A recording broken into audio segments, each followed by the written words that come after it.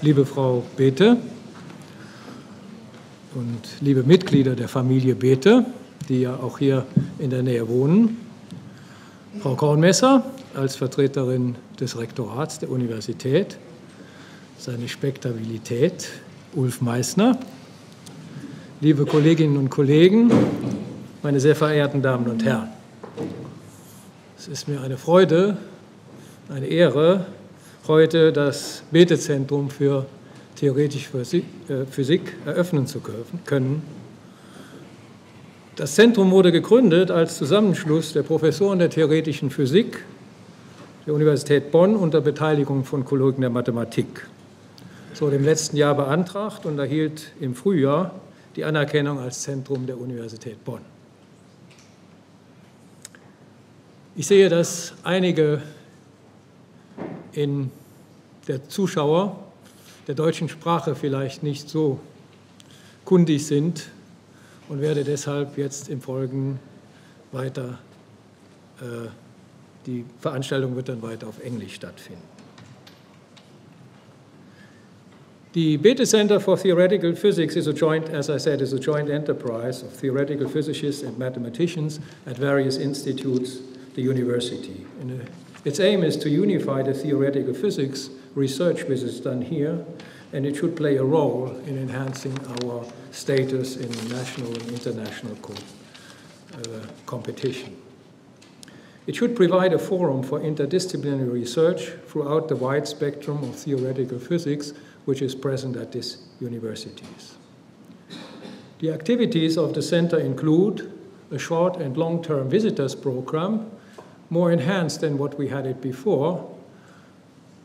It should organize workshops on dedicated research topics. We'll install a regular Bethe Kolloquium series, which will take place Thursday afternoon once a month. And we will also deliver lectures for doctoral students.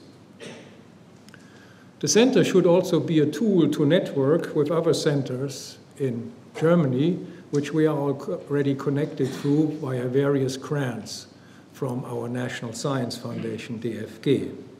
This in particular includes the Arnold Sommerfeld Center at the LMU in Munich, and also the Center for Mathematical Physics at the University Hamburg, and also some networking with DESI Hamburg and Heidelberg, where we are closely connected already through our research enterprises. In the spirit of Hans Bethe, it should foster research activities over a wide range of physics. And in fact, it is in some way the reason why we chose, among others, Bethe as the name for that center, because he was one of the people, of the very few people that still existed in the last centuries, which could contribute to the physics over such a wide range of subjects. To quote the late John Bacall, who says, "If you know Bethe's work, you might be inclined to think he is really several people, all of whom are engaged in a conspiracy to sign their work with the same name." Even today, when you browse through the archives and you just look for what appears in the title, so you asked find T. Bethe, you will get a list of the papers in the last months and days which contain his name. And in fact, when you do that, you will be surprised how often his name appears in the title. Famous, of course, and also much discussed today, is still what is known as the Bethe-Ansatz. But there are also Bethe-Salpeter equations. Today there was a paper on Bethe-Heitler pair creation. There's a Bethe cluster approximation, light cone Bethe equations, etc. And it still shows how influential his work was till today.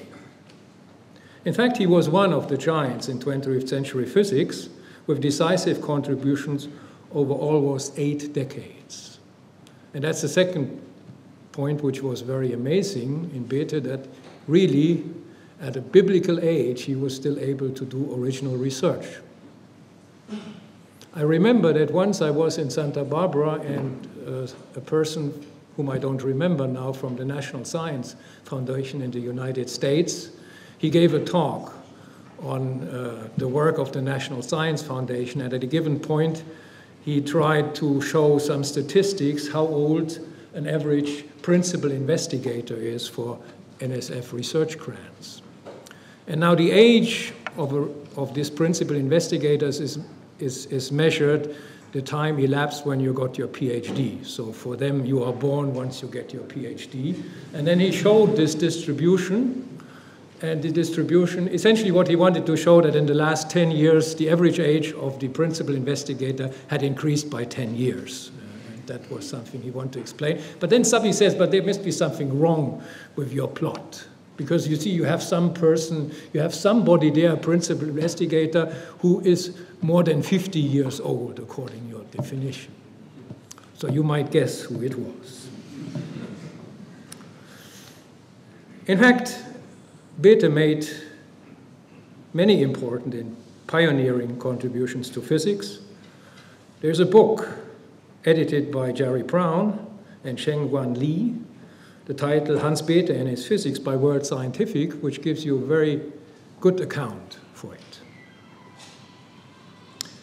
Well, as a result of his work, he was the recipient of numerous awards and prizes, most notably the Nobel Prize in 1967 for his work on the energy production in stars. In fact, that was a very important problem for the 20th century. It was the problem. Because, as we are told, at the end of the 19th century, people said that physics is solved. We know everything. We cannot learn anything more. And there was this slight problem that we didn't understand yet, or these people at that time did not understand yet, how the sun works.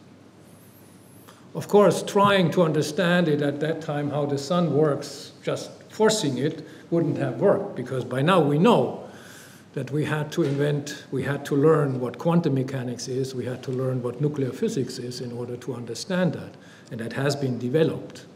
And it was at the end Bethe who solved this century problem by understanding how the sun works. And this is a truly remarkable achievement.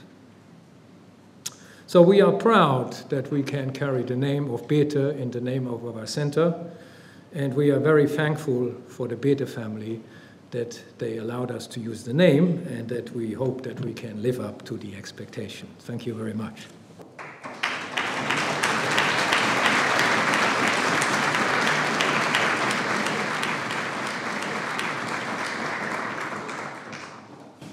So, here I have some flowers from you, and if you have still some place in your luggage, you might put this one. Dankeschön. So, das ist für Sie. Und ein Blumenstrauß. Bitte schön. Ich danke Ihnen.